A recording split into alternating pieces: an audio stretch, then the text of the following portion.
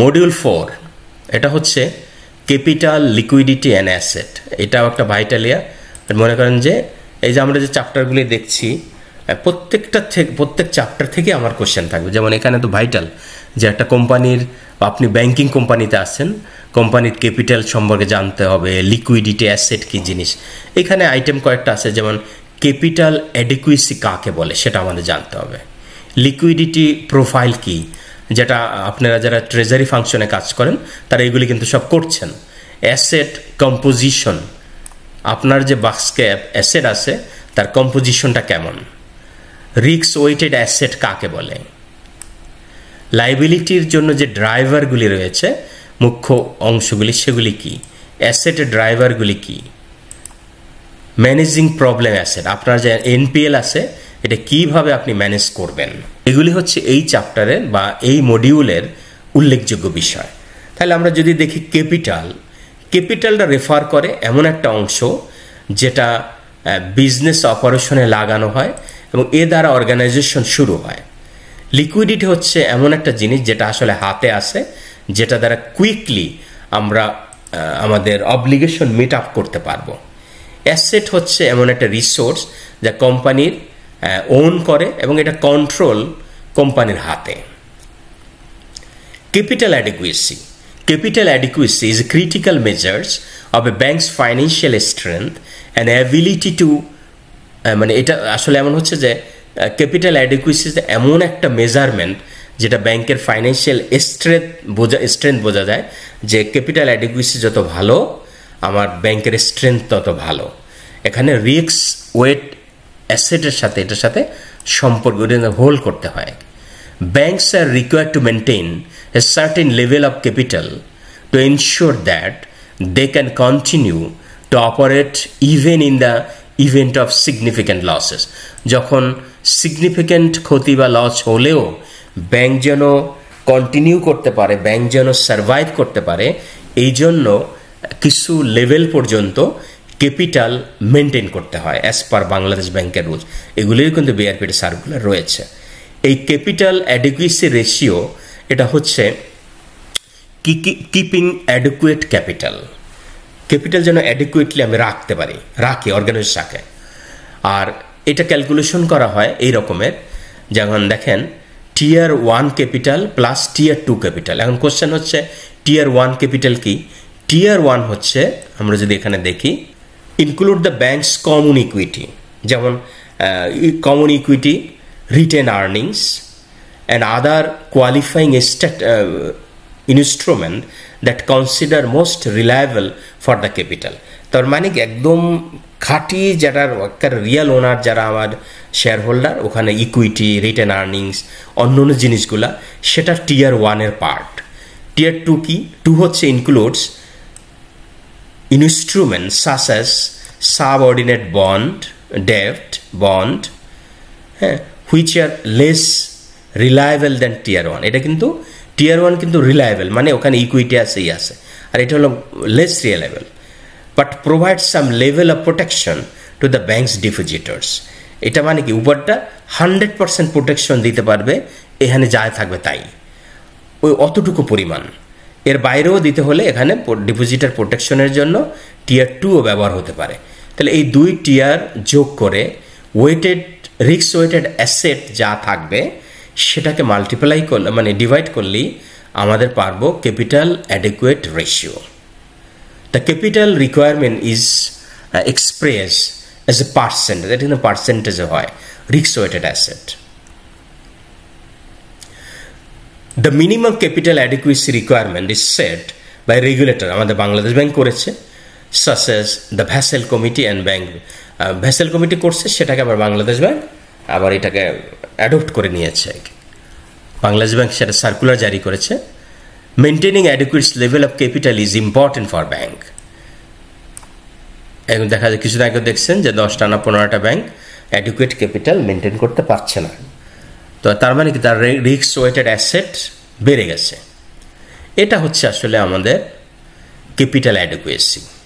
এগুলো আসলে অনেক বড় বিষয়, আমরা একদম সংক্ষিপ্তভাবে বোঝার জন্য, কারণ এটার জন্য হয়তো 2-3 পৃষ্ঠা আরও পড়ার সুযোগ আছে, হবে, এখন অ্যাড করি নাই, সামনে হয়তো করব। লিকুইডিটি প্রোফাইল, এটা ট্রেজারি ফাংশনে যারা কাজ করেন তারা জানেন, এ liquidity profile is an important measure of banks ability to meet it's short term financial obligation as they come due.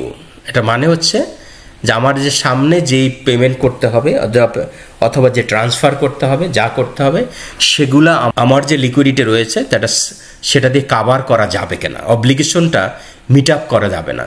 In the banking industry, liquidity refers to the ability of a bank to quickly and easily convert its asset into cash to meet its obligation. তাহলে কত দ্রুত আমি ক্যাশে convert করে এর obligation আমি meet করতে পারি, সেটা আসলে লিকুইডিটি। এখানে এরকম প্রাইমারি সোর্স অফ লিকুইডিটি আমরা বলতে পারি ক্যাশ, অথবা cash can be easily convertible, do not affect the companies operation, এতে হয় না। কিন্তু অন্যান্যগুলা কোম্পানিস অপারেশন, যেমন হলো সেকেন্ডারি সোর্স অফ লিকুইডিটি যেগুলি থাকবে, সেটা কিন্তু পেতে সময় লাগে। মনে করেন আপনার কিছু ইনভেন্টরি আছে যেগুলি হলো ম্যানুফ্যাকচারিং কোম্পানি, আপনি তো ব্যাংক, তো ওইটা কিন্তু আপনি ওই সহজে বিক্রি করতে পারবেন। অথবা এমন হলো আপনি বন্ড কিনে রাখছেন যেগুলি হচ্ছে মার্কেটে বিক্রি হয় না, যেটা হচ্ছে নন লিস্টেড, হ্যাঁ, অথবা আনলিস্টেড যেটাই বলে নাকি, তো সেটা কিন্তু আপনি ইজিলি বিক্রি করতে পারবেন না, কনভার্ট করতে পারবেন না। ওটা মানুষ খুঁজতে হবে এবং ক্রেতা খুঁজে দিতে হবে। এর সাথে to assess bank liquidity profile, regulator analyse topical examine, কিছু ম্যাট্রিক্স কিন্তু বাংলাদেশ ব্যাংক বলেছে। একটা বলেছে লিকুইডিটি কভারেজ রেশিও, LCR। এটা কি? This means of a bank's ability to meet its short-term liquidity needs, মানে 30 দিনের ভিতরে আমার যে লিকুইডিটি হবে সেটা কোনো আমি মিট করতে, মানে অবলিগেশন হবে সেটা যেন আমি মিট করতে পারি, এটা লিকুইডিটি কভারেজ রেশিও দ্বারা এটা বের করা হয়। Net stable funding ratio, NSFR, এটা কি? এটা একটা মেজারমেন্ট, এটা ব্যাংকের ability to maintain stable funding source over the long term. এখানে যে ফান্ডিং সোর্সটা যেন স্টেবল হচ্ছে কিনা সেটা এই রেশিওর মাধ্যমে জানা যায়। Long term deposit ratio, LDR, this is an measure of banks ability to generate deposits two fund it's loan portfolio. দেন হলো ক্যাশ রিজার্ভ রেশিও, CRR, যেটা বাংলাদেশ ব্যাংকে রাখতে হয়। This is an requirement by the central banks, who is mandate the percentage of customer deposit that banks must hold as reserve with the central bank. এটা আমার ডিপোজিটের উপরে depend করে আমি ওই নির্দিষ্ট পরিমাণ আমাকে অবশ্যই সেন্ট্রাল ব্যাংকে রাখতে হবে। এটা আসলে এই জন্য ডিপোজিট টাকা ওখানে চলে যাচ্ছে। তো maintaining a strong liquidity profile is crucial for bank to ensure there long term stability and the safety of their depositor funds. এটা যদিও কঠিন, কিন্তু এটার মাধ্যমে আমার কি হয়, স্টেক হোল্ডার বা আসলে আমার অর্গানাইজেশন ভালোভাবে সার্ভাইভ করতে পারে। অ্যাসেট কম্পোজিশন, অর্গানাইজেশন বা ব্যাংকের যে অ্যাসেট রয়েছে তার কম্পোজিশনে কি কি থাকবে, এখানে বিভিন্ন ক্যাটাগরি রয়েছে। এই ক্যাটাগরি বিভিন্ন ভাগে ভাগ করা হয়েছে। একটা হচ্ছে ক্যাশ এবং ক্যাশ ইকুইভ্যালেন্ট থাকবে, লোন অ্যান্ড অ্যাডভান্স, সিকিউরিটিস থাকবে, investment securities, property and equipment থাকবে, property plant equipment, intangible asset থাকবে। এইসব বিষয়গুলি হচ্ছে আমার অ্যাসেটের কম্পোজিশনে এই জিনিসগুলো থাকার। তো এখানে আমরা যদি দেখি একটা ব্যাংকের যে অ্যাসেট লাইবিলিটি তার চিত্রটা কেমন, যেমন এ bank that hold a large portfolio of securities may be expose to market risk if the value of this securities decline। এই যে হইলো আপনার সিলিকন ভ্যালির ব্যাংক যে হলো এই কারণে। তো এখানে ব্যাংকের আমরা দেখি একটা ব্যালেন্স শিটেও স্বাভাবিকভাবে দুইটা পোর্শন থাকে, অ্যাসেট ইকুয়াল টু লাইবিলিটি। তো এখানে মনে করেন আমরা যদি এখানে দেখি বাম পাশে এই যে অ্যাসেট, ডান পাশে লাইবিলিটি। একটা ব্যাংকের ব্যালেন্স শিটের চিত্র এই রকমের যে লোন থাকবে, লোনটা কিন্তু আমার জন্য ব্যাংকের জন্য asset, trading asset and property. R liability হচ্ছে ডিপোজিট, ট্রেডিং লাইবিলিটি আছে, কিছু ডেপ্ট আছে, এটা হলো ক্যাপিটাল এবং ইকুইটি ক্যাপিটাল। এবার দেখেন ওয়েটেড অ্যাসেট, দেখেন একটা জিনিস দেখেন রিস্ক ওয়েটেড অ্যাসেট, তো সেটা কীভাবে আমরা একটু আগে দেখেছি যে টিয়ার 1 capital plus tear 2 capital divided by capital adequacy ratio. এখানে risk weighted asset R A measure of risk associated with the banks asset where the level of risk, এই যে মনে করেন আপনি দেখেন যে লোন দিচ্ছেন, সেটা ওইটারও কিন্তু আপনার কি করতে হয়, এটার পিছনেও কিন্তু এটাকে রিস্ক ওয়েটেড অ্যাসেট বের করা হয়। আপনি কতটুকু রিস্ক আছে, ক্রেডিট রেটিংটা যদি আপনার AAA হয় তাহলে হয়তো এর রিস্ক কম, আবার যেটা বি হবে এটা কিন্তু আপনি দেখা যাবে 150% বা আপনি রাখতে হবে, রিস্ক ওয়েটেড অ্যাসেট হয়ে যাচ্ছে, এটার জন্য প্রভিশন রাখতে হবে। আবার যদি আপনার ক্রেডিট রেটিং না থাকে তাহলে দেখা যাবে যে হয়তো 100% আপনি রাখতে হবে। তো সেই বিষয়গুলো আছে এবং কোলাটেরালও এটার একটা ফ্যাক্টর, অনেক কিছু। তাহলে the risk weighted asset framework is used by a regulator to determine the amount of capital that bank must hold in order to maintain a certain level of safety of soundness. দেখেন এটা হলো কি fundamental কথা। তাহলে এটা কেন রাখা হয়, যে ব্যাংকের মানে হেলথ এবং তার সাউন্ডনেসের জন্য একটা লেভেল পর্যন্ত ক্যাপিটাল এখানে রাখা হয়। এটা রিস্ক ওয়েটেড অ্যাসেট।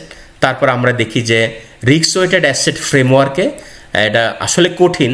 তারপর আমরা দেখি ক্লেইম ফর কর্পোরেট, এখানে দেখেন ক্লায়েন্টের যে AAA রেটেড হয় তাহলে রিস্ক ওয়েট ও অ্যাসেট কি হবে 20%, A+ হলে 50%, এইটার উপর কিন্তু প্রভিশন করতে হবে। তারপরে BBB হলে 100%, বিলো BB-, এটা হচ্ছে ইনভেস্টমেন্টের পর্যায়ে পড়ে না, তখন 150%, আনরেটেড হলে 100%। তাহলে এই যে জিনিসগুলো এগুলো কিন্তু BRPT সার্কুলার অনুযায়ী করতে হয়। লায়াবিলিটি ড্রাইভ, আপনার অর্গানাইজেশনের যে লায়াবিলিটি, যে কোন কোন ড্রাইভের উপরে ডিপেন্ড করে, যেমন liability drive are the factors, মানে factors that influence the banks liability, যে ওই ফ্যাক্টরগুলোর ডিপেন্ড করে লায়াবিলিটিটা বাড়বে না কমবে। এগুলো হলো কাস্টমার ডিপোজিটস, এটা কিভাবে আপনার factor, customer deposits R a primary source of fund, কারণ ব্যাঙ্ক কিন্তু কাস্টমারের ডিপোজিট নিয়েই কাজ করে। Of most bank, the level of deposits can be influenced by factors such as interest rate, competition of other banks, and change in the customer preference. এই যে দেখেন, যদি এমন হয় আপনি যে রেট দিচ্ছেন, যেমন আমি মনে করি আপনি একটা SND-তে কখনোই আপনি এই মুহূর্তে 6.5% রেট দিতে পারবেন না SND অ্যাকাউন্টে, এখানে একটা কম্পিটিশন রয়েছে, তাহলে এইটা একটা ইন্টারেস্ট একটা ফ্যাক্টর। আবার আপনি যদি আমাকে পাস অফার করে যাবে না, তার মানে কি একজন কাস্টমার বা ডিপোজিটরের প্রেফারেন্স আছে, এখানে ইন্টারেস্ট ফ্যাক্টরটা, ইন্টারেস্ট রেটটা একটা ভাইটাল ফ্যাক্টর। তাহলে এইটা কিন্তু একটা আমাদের হচ্ছে গিয়ে ড্রাইভার মানে যে মুখ্য ভূমিকা পালন করে, আসলে ফ্যাক্টরস কি কি কি ফ্যাক্টর এখানে যুক্ত। তারপরে আছে হোলসেল ফান্ডিংয়ের ক্ষেত্রে ফ্যাক্টর আছে, যেমন আপনার ব্যাংক আছে, দেখা বিভিন্ন জায়গায় আপনি লোন দিচ্ছেন, যেমন হলো কোনো ইউনিভার্সিটির সাথে হতে পারে, যে হাউস বিল্ডিং লোন হতে পারে, যেমন গভর্নমেন্টের হাউস বিল্ডিং লোনগুলি এটা অনেক ব্যাংকের সাথে টাই আপ হয়েছে, যেখানে তারা ব্যাংকগুলি দিচ্ছে।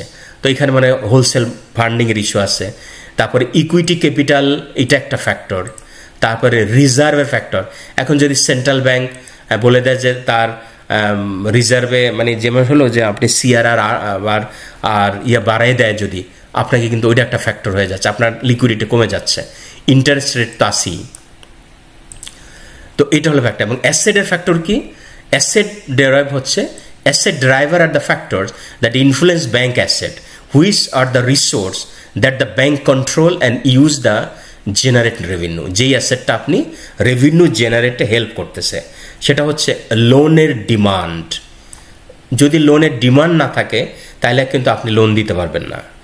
এবং হলো ক্রেডিট কোয়ালিটি যদি সঠিক না হয় তাহলে আপনি বিপদে পড়বেন। তারপর হলো ইনভেস্টমেন্ট অপরচুনিটি যদি না থাকে তাহলে আপনি ইনভেস্ট করতে পারছেন না।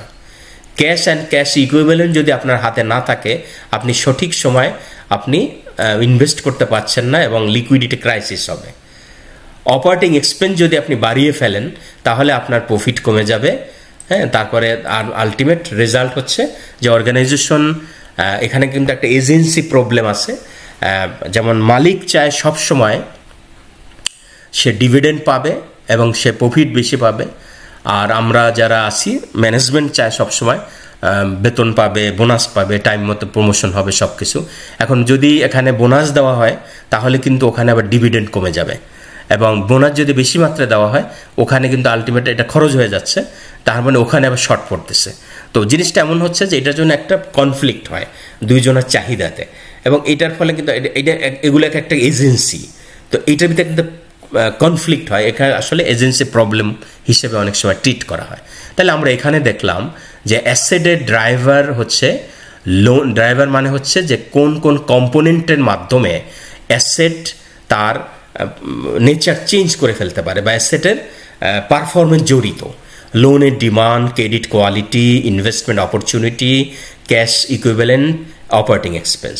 তারপর হলো ম্যানেজিং প্রবলেম অ্যাসেট, ভাইটালিয়া। এই মুহূর্তে হয়তো দেখেন 1,20,000 বা 25,000 কোটি টাকা এনপিএল আমাদের বাংলাদেশে রয়েছে।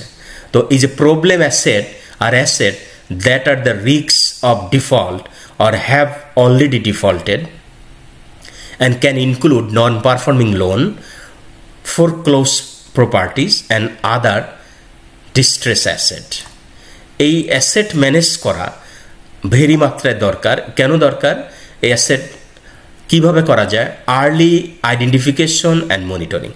এই যে মনে করেন এনজিওগুলা, তারা কখনো ফেল হয় না, তারা কিন্তু সবসময় মনিটরিংয়ের ভিতরে রাখে। তো আমরা যদি সবসময় বিভিন্ন স্টেপ নিয়ে আইডেন্টিফিকেশন মানে চিহ্নিত করে আর্লি স্টেজেই মনিটর করা শুরু করা হয়। তারপর হলো, যদিও প্রাইভেট ব্যাংকে আসলে এরকম হয় না, রাষ্ট্রায়ত্ত ব্যাংক যেটা হয়, রিস্ট্রাকচারিং অ্যান্ড ওয়ার্কআউট করা। তারপর হলো ফোর্স ক্লোজ অ্যান্ড লিকুইডেশন করা, যেটা দিতে পারবে না তার অ্যাসেট ট্যাসেট বিক্রি করে আপনার লোন পরিশোধ করা। প্রভিশনিং অ্যান্ড রাইট অফ করা, এটার মানে হচ্ছে যে প্রভিশন করা, এটা কিন্তু প্রফিট আর লসে হিট করবে। আপনি রাইট অফ করলেন, ব্যালেন্স শিট পরিষ্কার হবে, কিন্তু আরেকদিকে কিন্তু এটা কারেন্ট ইয়ারের প্রফিট থেকে আপনাকে বাদ দিতে হবে, তাহলে প্রফিট কমে যাবে। রিস্ক ম্যানেজমেন্ট অ্যান্ড গভর্নেন্স, এইটা যদি আমি সঠিকভাবে ইমপ্লিমেন্ট করতে পারি। Managing problem asset can be challenge, but essentially the bank to maintaining financial stability and মানে আসলে করতে গেলে অবশ্যই আমাকে করতে হবে। তাহলে এখানে দেখলাম যে এটা তো আসলে অনেক বড় বিষয়। তাহলে আজকে আমরা যে জিনিসগুলি দেখলাম, আর আছে চ্যাপ্টার হলো 1, 2, 3, 4